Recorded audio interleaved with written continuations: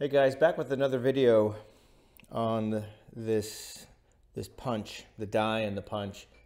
Dire Wolf Forge commented, "I've got an Adams Brother #2 in my shop and love it. I'd like to mimic the punch plate you made with the built-in stripper. If you have more details, you could share. Thanks." So, Dire Wolf Forge. So yeah, no problem. Let's get into the weeds with this. You know, a lot of the details are just arbitrary. They don't really matter. As long as it fits, you know, your fly press or what you want to accomplish your real estate, what you have to work with. It can be wider, deeper, taller, in a lot of different ways. But I made some drawings.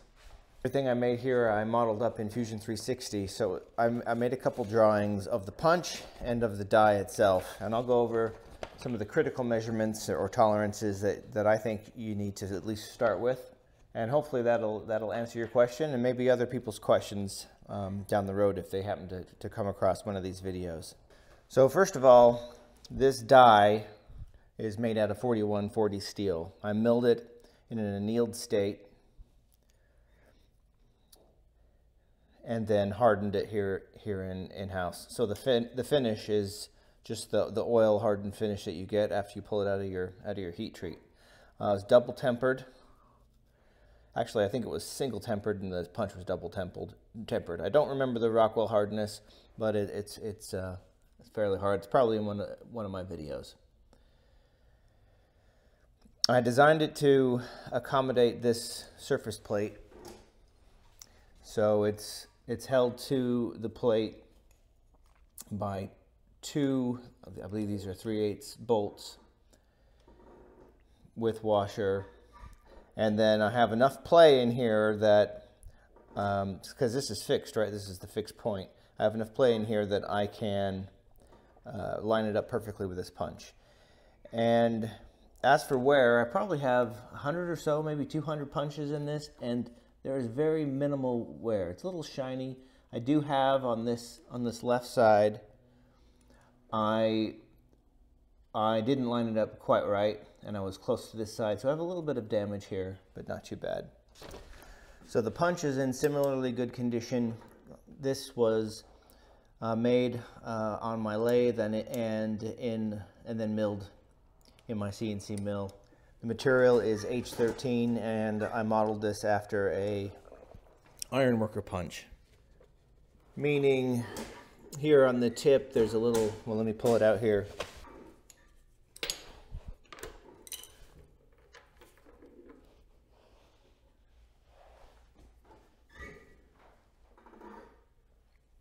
Meaning there's a little tip here that puts a little center point in the material before it's punched through.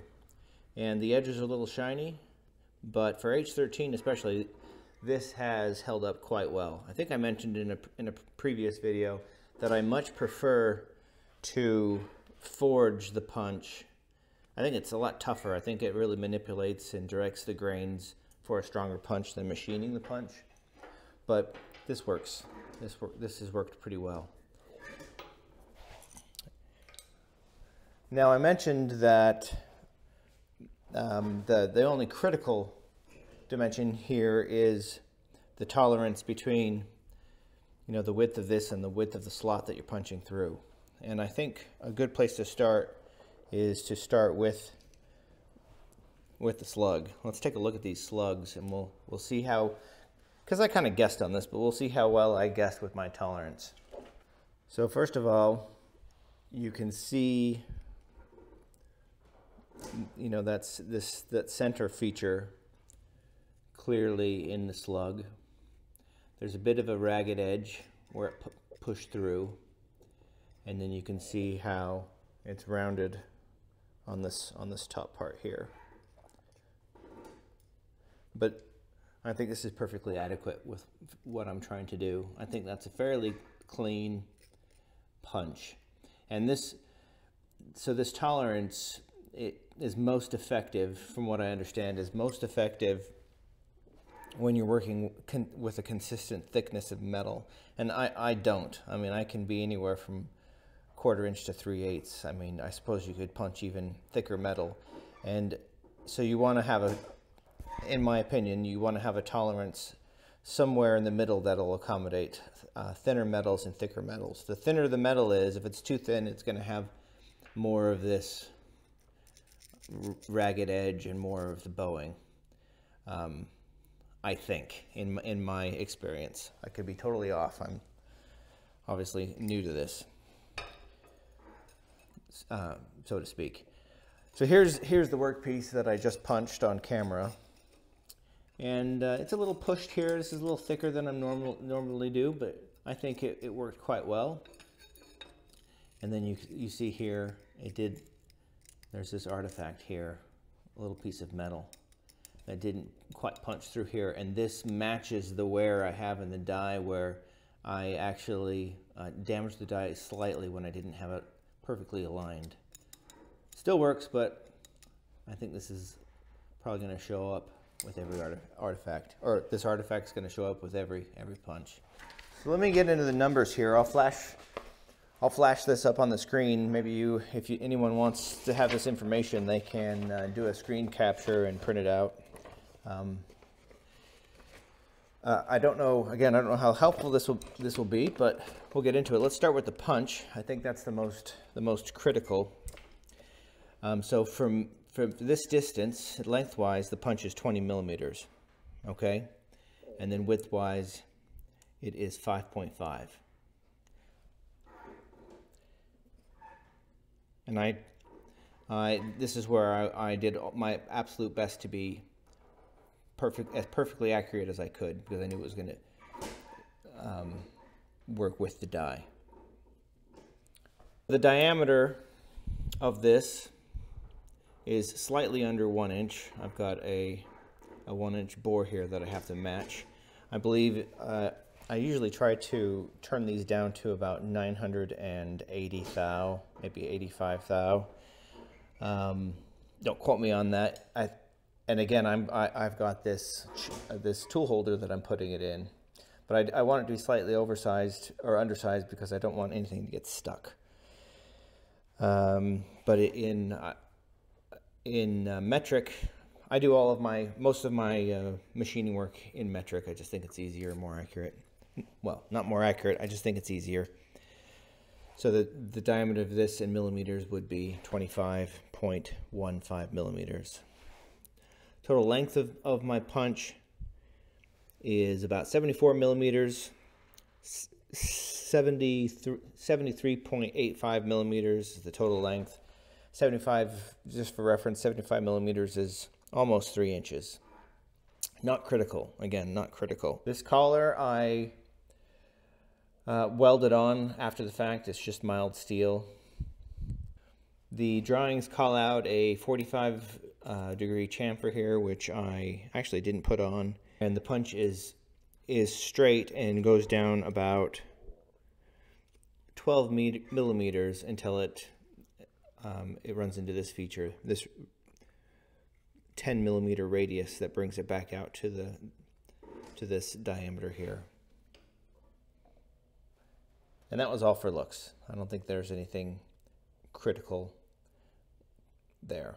So let's move on to the die. So I've got in the corners, I've got it's tapped for 4 M8 threads. Obviously, you can thread it however you want, but I went with M8 because one time I bought a box of M8, of M8 hardware, and I'm just trying to get through it. So I've got that on hand, so that's what I use. So each 4 corner is tapped for M8 so that I could come up with any type of strippers that I want. And so this one's set up for railroad spikes, but honestly, I generally don't take it down. I use it for everything. I like this extra throat for the taller stock. And then I believe the stock I fabbed this out of was 3/16 by 1 inch flat bar. And I've just raised it up with, I'll show you underneath here. Again, these aren't in the drawings, but I've just raised it up and fabbed it as needed. You can put different things in here to control where on the workpiece it's going to punch. And since I'm generally punching this size of material, I wanted an equidistance from between here and here and here and here. So that's why I've got this set up right now like this. Let me pull this off. Okay. So now we're getting into the guts of the die. So as for the critical dimension, again, the punch was 20 millimeters by 5.5, and my tolerance is about 20 thousandths of an inch or half a millimeter. So the slot length is going to be 20.5 millimeters. All right, half a millimeter bigger than the length of the punch, and then the width is 6 millimeters. Punch is 5.5. The width here is 6 millimeters. And for, I believe I worked it out for quarter inch material to do that, or that tolerance for quarter inch. So, and it was just a guess on my part because there are so many factors that go into this. You know, how accurate is this slot going to be when I machine it? It's probably going to be undersized, and the punch is going to be oversized, and then I'm going to heat treat it. I'm going to get carburization, and I'm going to clean it up. So it's kind of a guessing game, and I usually guess pretty right. As for the overall dimensions, it's 75 millimeters this way. Okay, it's about 75 millimeters, again about 3 inches, and 100 millimeters this way, about 4 inches.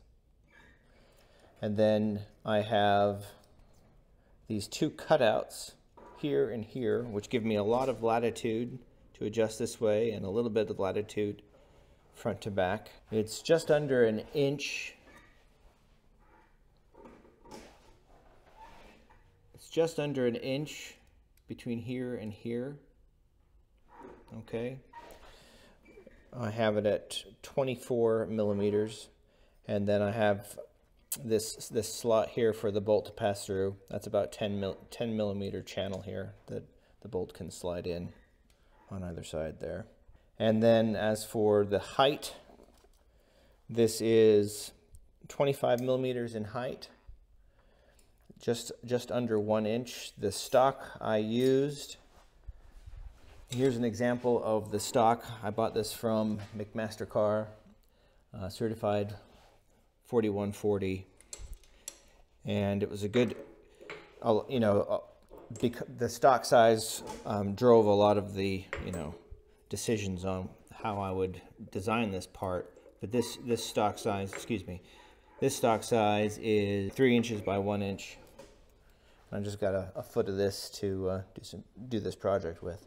Anyway, I could probably rattle on all day about this and overcomplicate it, but hopefully that answered your question or anyone's question about what I've got here. What I'll do is I'm just going to throw these on the screen to close out the video. I'll leave them on there for a little while so you can take a gander and hopefully get out in your shop and make one yourself. Thanks for tuning in. Catch you later. Bye.